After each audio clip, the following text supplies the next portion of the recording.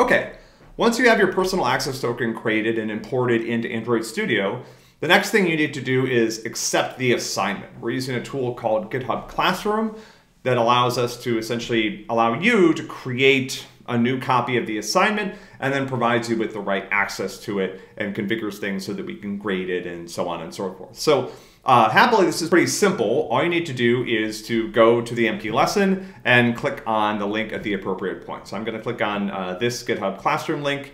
This is for Kotlin. There are two different assignments. I'm seeing this page because I've been testing this. I already accepted it before. I'll just hit re-accept. You're probably going to find yourself here. Now, you may need to log in to github.com at this point, but at this point, what you want to do is accept the assignment.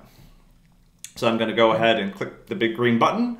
And now I end up at this page, and you'll be here for a minute or two. It doesn't take that long. This page does not automatically refresh, though, so you'll need to refresh it manually to see when things are done. But again, in a minute or two, you should get to this point.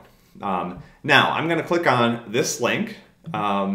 And it looks like I have now a repository on github.com that contains the starter code for this project.